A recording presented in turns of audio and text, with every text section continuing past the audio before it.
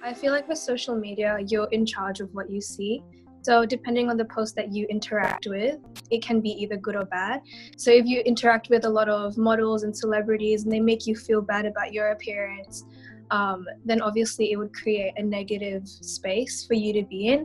But if you interact with more positive stuff, you interact with, say, activist accounts and stuff like that, Islamic reminders and stuff like that, then it becomes a positive space for you to be in and you don't really get much negativity from it.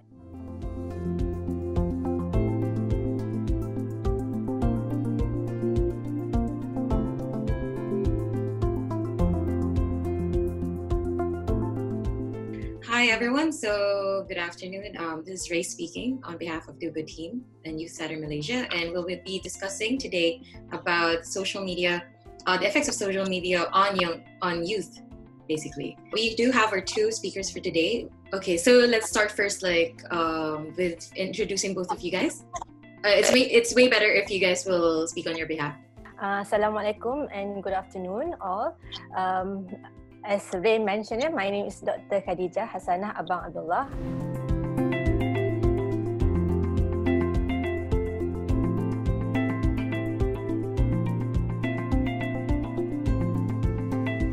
Alright, Assalamualaikum. My name is Wardina Safiyyah.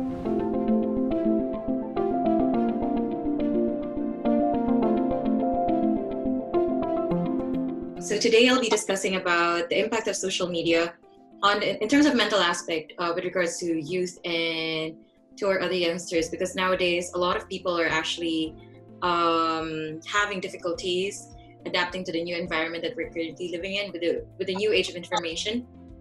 So I'll be speaking first with Dr. Khadijah with regards to some of the questions in regards to this matter. So let's start with the first question. So what do you think is the impact of social media on a mental aspect of an individual, especially during this pandemic, this COVID season, or post-COVID for other countries? So we're currently bubbled up in our, holed up in our rooms for like a long time. Okay. Just start with a bit about social media. It's very popular nowadays, and I think even some of our grandparents use it. Yeah? And data says in Malaysia, about 80% of Malaysians are active social media users. And on average, they spend about 5 hours per day on social media. Okay, and the most popular social media is WhatsApp, Facebook, and others like YouTube, Instagram, Telegram, TikTok.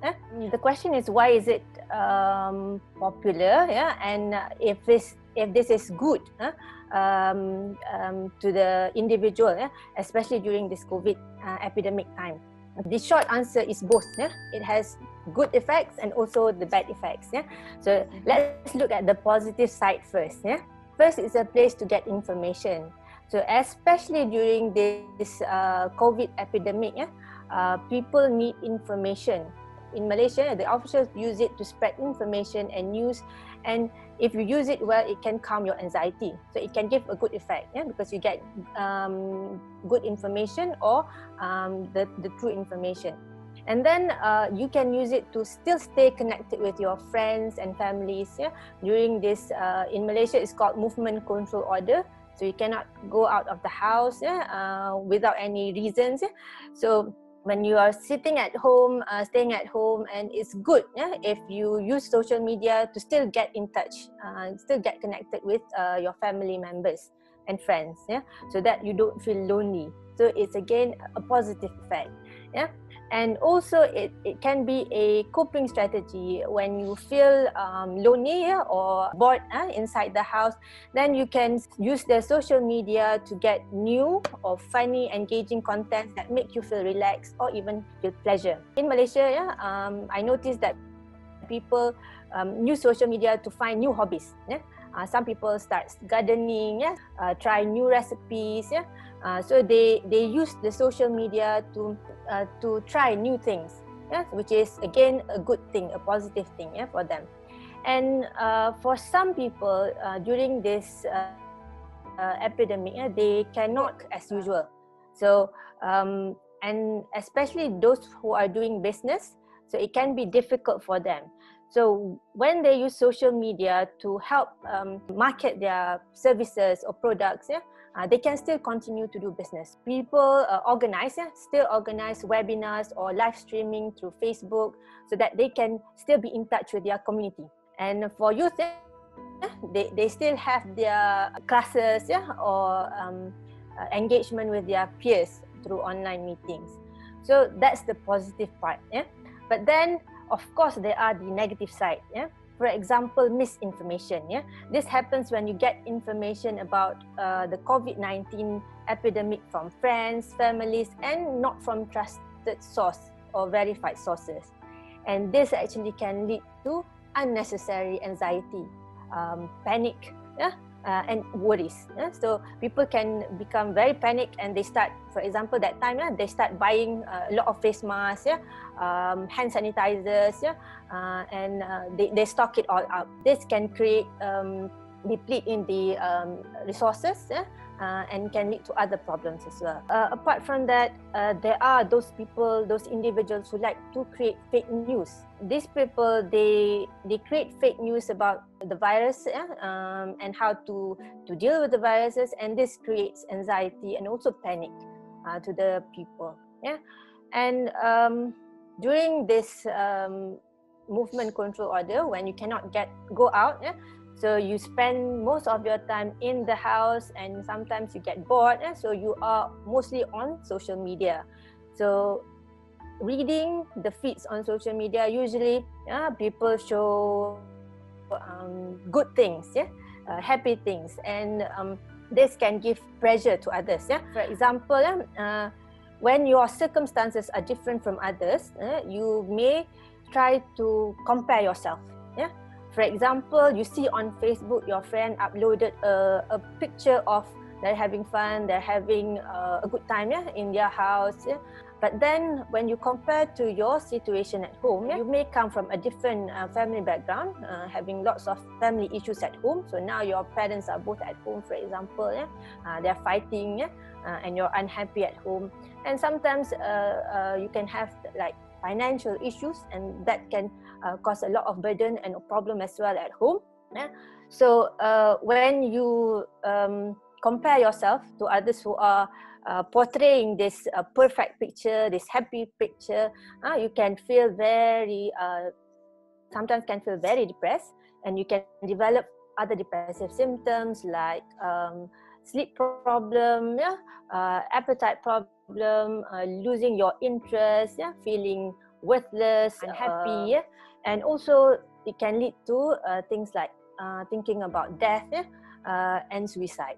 So the worst part is it leads to you feeling that life is not worth living anymore.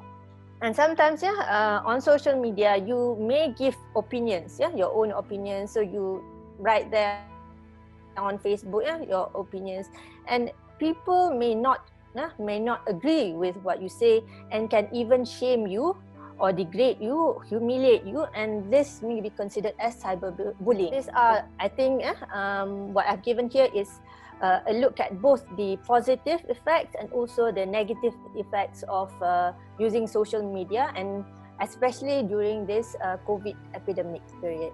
Okay, thank you. Thank you. Ms. Wardina?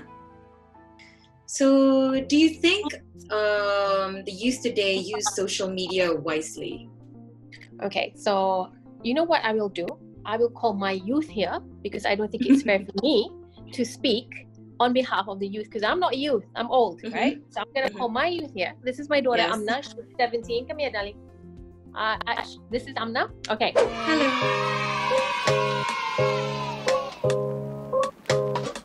So, good afternoon.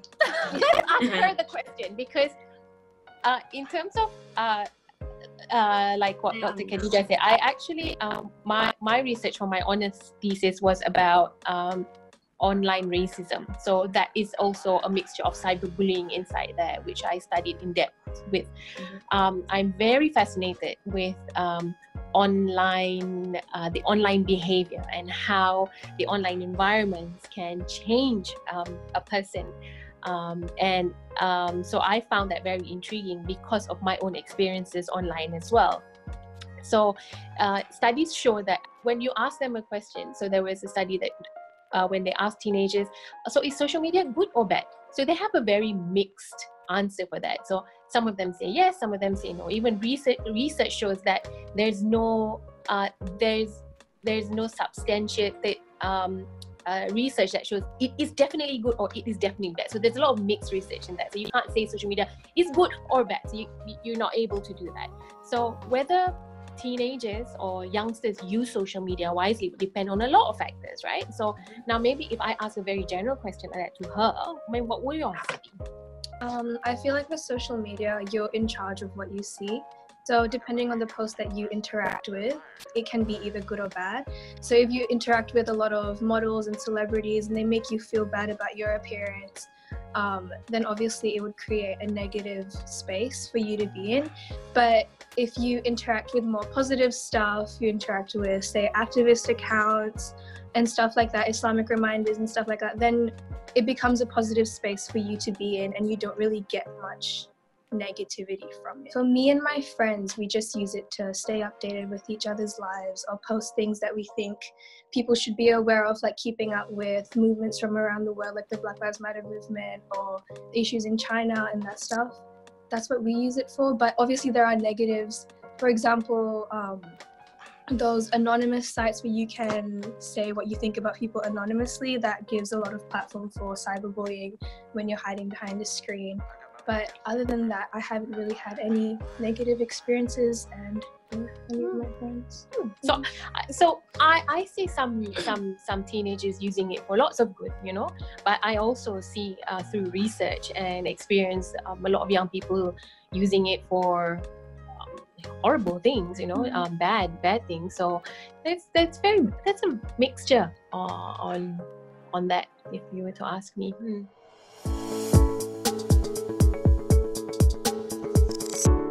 Can lead to symptoms of anxiety and also symptoms of depression. Youth, they like to be on TikTok. Amna must know it. TikTok users like to do challenges, and there is a constant pressure to keep up with their peers. There is a term called FOMO, fear of missing out. So they need to be like their peers. So they do different challenges, different dances, for example. Dr. Khadijah, I just had this conversation with my daughter last night about TikTok, and then she was schooling me. She was like, Umi, she says, TikTok is not all bad. She said, because she was talking about the good.